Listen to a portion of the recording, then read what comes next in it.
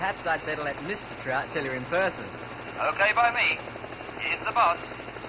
Mr. Troutt does sound rather formal, Jerry. Point. It's deep water, so we won't be able to see the reef from the boat. Good. It's one of their favourite hunting grounds.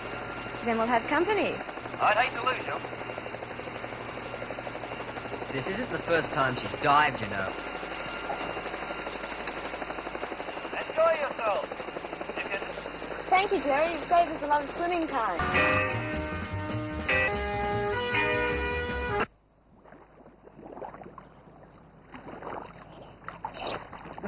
What's up? What's happened to Sonny? Look out!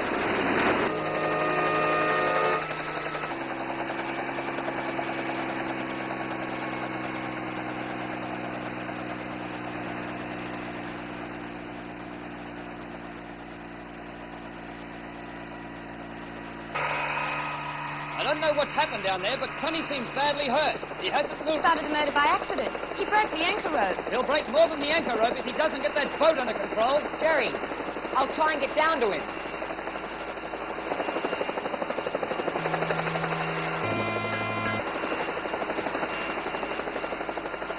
The trailing anchor line.